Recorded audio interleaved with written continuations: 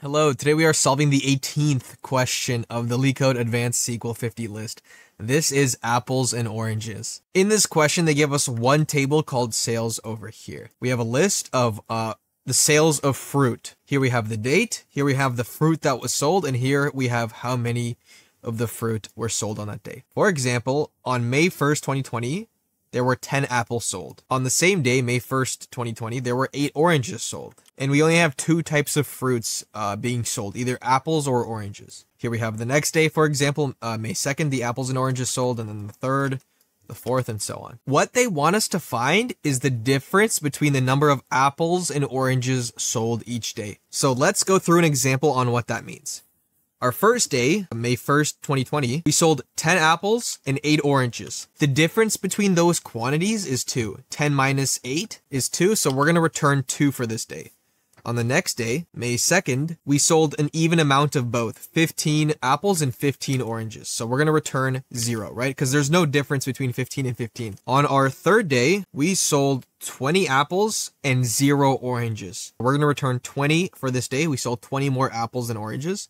And then on our last day, 2020, May 4th, we sold 15 apples, but 16 oranges. So for the first time, we sold more oranges than apples. But we're going to follow the same formula for counting the difference, where we do the amount of apples sold minus the amount of oranges. So 15 minus 16, the difference is going to be -1, and we will return -1 for that day. And this would be our desired output. We have each day of sales and the difference between the apples and oranges sold. An important thing to notice is that we're dealing with 2 types of data, right? We either have apples or oranges, and that's all our table contains. So a very good first step when you don't know what to do is to try to split this table into 2 smaller tables, where we have all the apples in one table and then all the oranges in another. So here we go. We took all of our rows where the fruit was an apple, which we can do that with a query like select everything from our sales table where the fruit equals apples,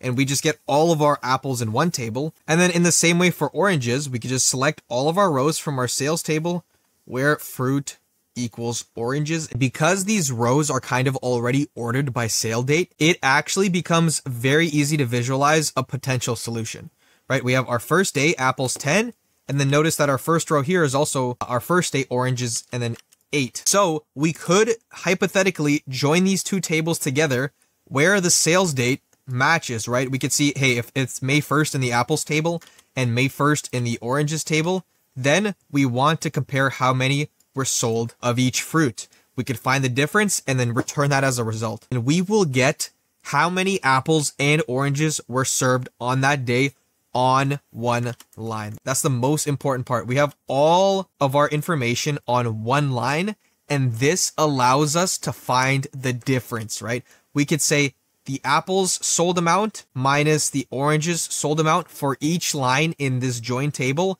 and return that as a result. We couldn't have done that before because for each day, the amount of apples and oranges were on separate lines. And once they're all on the same line, our query will just be select the sale date, right? We want the day each item was sold, and then we could do the apples table sold amount, the sold number, right? This column, minus the oranges table column, this sold column in the oranges table, and this will give us the difference we're looking for. And that's it. That would be our solution.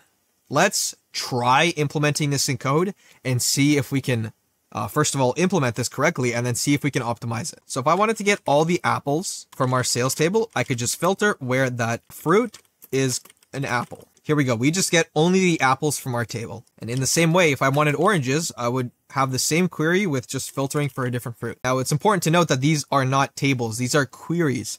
What we can do is give them a name so they can act as tables. If I wanted to call this query, what it returns to us, our apples table, I could just say apples table and put that whole query here. And in the same way, I could call what this gives us the oranges table. Now, if I say down here, select everything from our apples table, it'll give us this. This will just make it look cleaner and more understandable because I won't have to put this whole query every time we're using the table somewhere. So now what we're going to do is we're going to join these 2 tables together, the oranges table and the apples table. So we're going to select from our apples table, join the oranges table, and we combine them wherever the sale date in both tables was the same. Oranges table, sale date. Let's see what this gives us. Now you can see here, we are almost at our solution. We just joined our two tables, right? This was our first table, the apples table. And then this is our oranges table, how many oranges were sold on each day. We want to return the day and then the difference of apples to oranges sold. So instead of selecting everything and returning everything up here,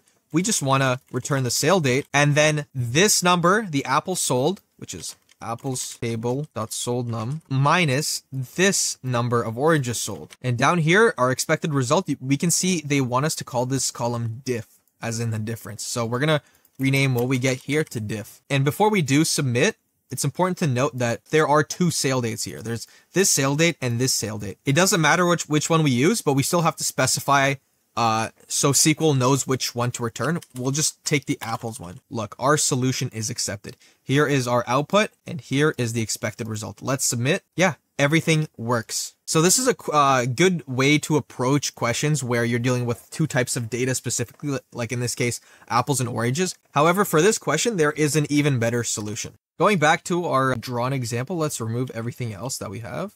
Now, remember how for our result, we want to find the difference for each day. So we want the difference for May 1st, May 2nd, May 3rd, May 4th, and so on. We want the difference for each of these groups. So what we can do instead of splitting the table and then joining it back together is to use group by on this table. Now, it may seem a little confusing how this is going to work at first, but let me show you. Group by is often used when you want to perform an aggregate function on a SQL table. For example, let's say I wanted to find how many apples and oranges were sold. I would say, give me the sum of the sold number column. But if I just said the sum of this column, it would just add all of these up and return me the total. But using group by, if I said, hey, group by the type of fruit, it would give me the sum of all the apples, 10, 15, 20, and 15. And then it would give me the sum of all the oranges. Add it up, and then that would be another number. However, in this case, our group by will be used differently. We're going to group by the sale date column. For each of these groups, we're going to sum together, grouped by the sale date instead, right? We're going to sum together these two, and sum together these two, and sum together these two, and these two. But this doesn't give us the difference. This will be 18, this will be 30, this will be 20, and this will be 31. What we're going to do now is we're going to say, hey, if this column is an apple, just leave it be. But if in this column, the fruit is an orange, turn this number negative. So see how it's 8 here? We want this to be -8. Here it's an orange, turn this into a -15. Well, 0 is just 0, and here it's an orange. It's 16 here, turn this into a -16 because it says orange here. And now, if we do a sum between this number and this number, we're going to get 2, the difference. Do the sum between these two, we're going to get 0, the difference. A sum between these two numbers now, 20 and 0, this is the difference. 15 and -16, this will be our difference, -1.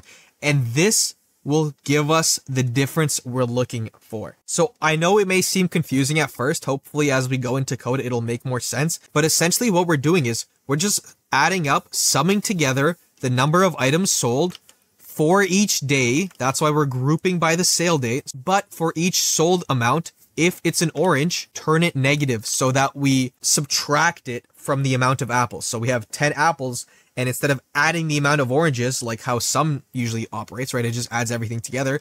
We're going to add the negative of that number, which is just subtracting, and we're going to get our difference. So let's try this new approach in code. Remember, first we want to select the sale date. That's one of the things we want to return, May 1st, May 2nd, May 3rd. And we're going to add up the number of fruits sold. This is all from our sales table for each date. So we're grouping by the sale date. Now remember, we're adding them up together. This is why we have the wrong numbers here. What we're going to do now is include a conditional that's going to say, hey, if the fruit is an orange, change the sold number to a negative. So we're going to need to implement a conditional. We're going to say the case when fruit equals oranges, then we want sold to be a negative. So we're going to multiply it by -1. Otherwise, it's an apple and we don't touch it. We're just going to say the sold number and then we end our case. What we're going to do now is put this case condition into here instead of sold number. So instead of just summing up the number of items sold for each day, so 10 and 8, 15 and 15, 20 and 0, we're going to sum together the same things, 10 and 8, 15 and 15,